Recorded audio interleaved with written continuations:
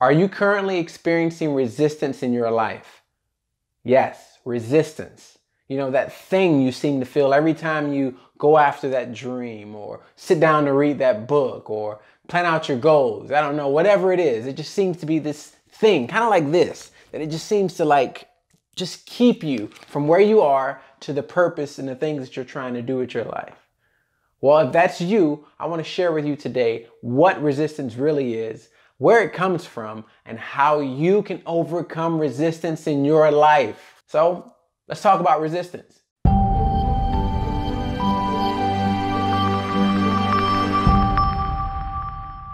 In one of my favorite books called The War of Art, author Steven Pressfield describes resistance as the most toxic force on the planet.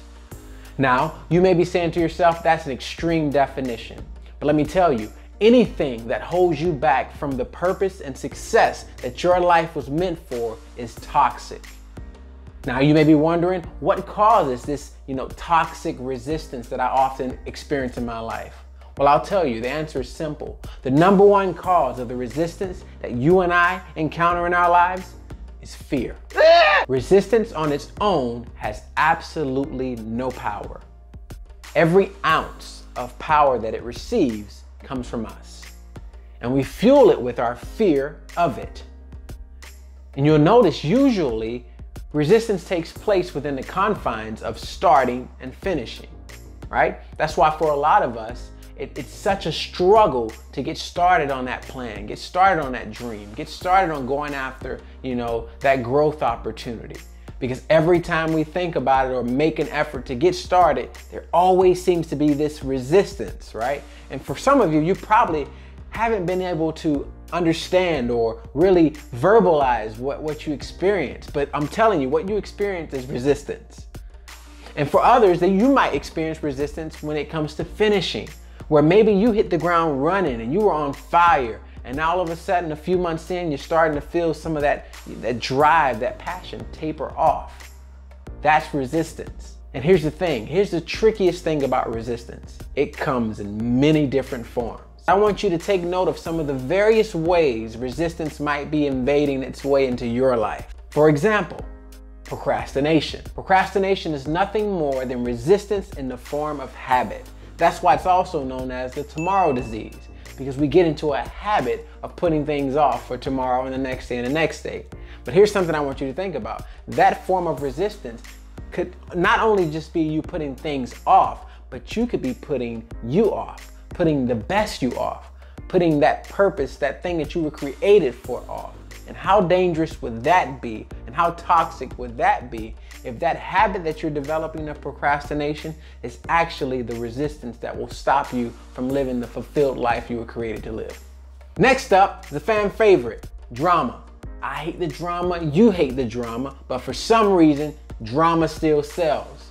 And the reason why is because drama creates the resistance that affects our focus. And what happens is we become surrounded with all the chaos and the noise, and we can't focus on our future. We can't focus on our purpose and the things we were created to do. Why? Because our focus is zapped with that resistance that comes in the form of drama. Understand, high drama creates high resistance. Resistance can reveal itself in the form of unhappiness. Those are the moments where you find yourself dissatisfied with everything around you. And what that leads to is depression and loneliness and low thoughts. That's resistance. It can also reveal itself in the form of criticism, where either you're the critic or the one being criticized.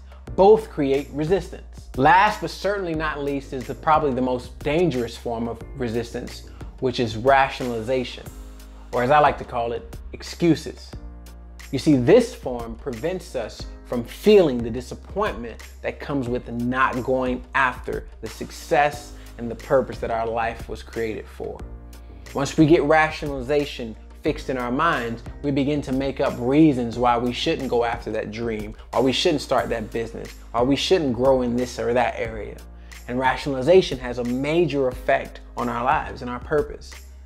And it creates massive amounts of resistance. So by now you might be asking yourself, how exactly are you supposed to overcome all of these forms of resistance within your life? The short answer is there are several ways that you can overcome resistance in your life, but I want to share with you just 5 ways that I think will really help you push back the resistance that you might be encountering in your life.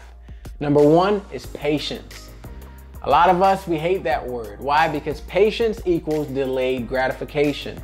And not many of us like delayed gratification, because delayed gratification means that pain may come before results. And that's not always fun.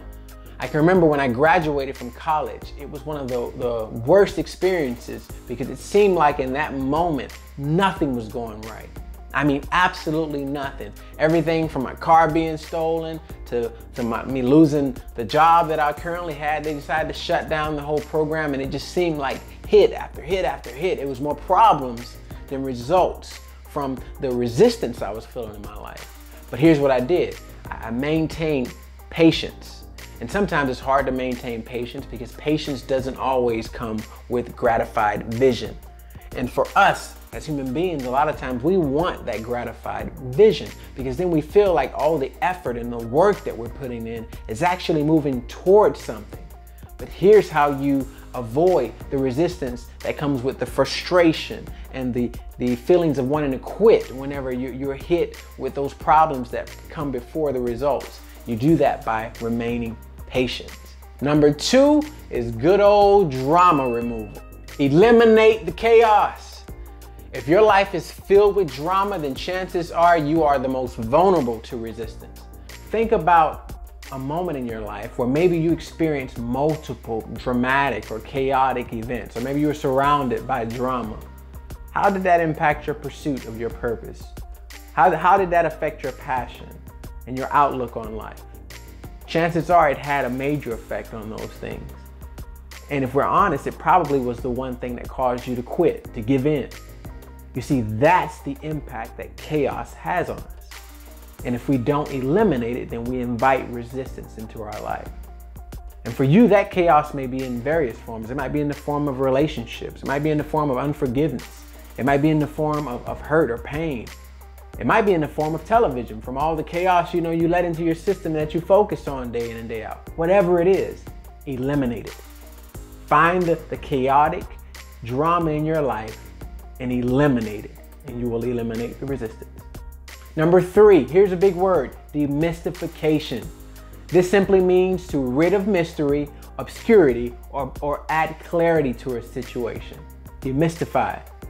And so how does that look in your life? Well, if we're honest, many of us, we've probably gotten into a place in our lives, or maybe you're there right now, where things seem a little cloudy, and you're not sure if you're going in the right direction, or you're involved in the right thing, or you're pursuing what you were created for. And resistance creeps in, and it'll start to lie to you and tell you you're not good enough, or you're not doing it right, or you're just a failure. And here's how we push back on that resistance with demystification. You demystify it when you take your dreams, your passions, the things you were created for, and you translate those things into tangible work and techniques that you can master. So the question is, what's that technique in your life? How can you translate your dreams, passion, purpose into work that you can master, right? What does that look like? And when you discover that and you begin to master that, clarity begins to come forth. And you begin to understand, hey, here's what I'm working towards. The cloudiness and the mystery starts to fall off of your life, and the resistance you begin to push back on. Number 4, we push back on resistance by not personalizing criticism. Here's something I really want you to understand. The critic is not the enemy. The enemy is found in your response to the critic. Here's something I can guarantee you: whether you're a man, woman, rich, poor, ugly, or pretty, someone is always going to criticize you. And how we avoid falling into that resistance is we never take that personally. We understand that the critic is not the enemy. And in fact, sometimes the critic might be correct in their criticism, but that doesn't matter. We don't give in to that resistance, because we know the real critic is found in our response. The real enemy is found in our response to that critic. And when we maintain our response and we stay focused on our future and what we were created for, then we will push back that resistance of criticism in our lives. All right, number 5, and this one is my absolute favorite. It's faith. If you're looking to push back the resistance in your life, then let me tell you something. It's gonna take some faith. I don't know what you believe, but here's what I do know. You believe in something. And what you believe in will serve as the foundation in your life when you're met with resistance. Studies have shown that the two questions human beings ask the most is who am I and what am I here for? Those are faith questions. And the reason why we ask those questions is because without faith, we open up our lives to an amount of resistance that if we're not careful will convince us that we're not here with any reason, any purpose, or any significance. And that's why it's important for you to have faith, because that faith will help you to defeat resistance. For me, the faith that I have is my faith in Jesus Christ.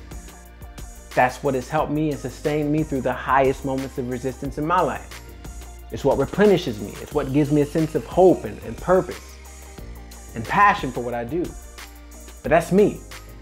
The question for you is, what's your faith rooted in? And how is that helping you to overcome and combat the resistance in your life? Just something to think about. So here's the bottom line. Resistance can be a tough, toxic force in our lives. But you have 5 pointers that you can focus on to help you overcome that resistance that you may be experiencing. And if you focus on those 5 points and you incorporate them into your lives, you will begin to push back the resistance that you may be encountering. And when you push that back, you'll be free to pursue the success that is your destiny.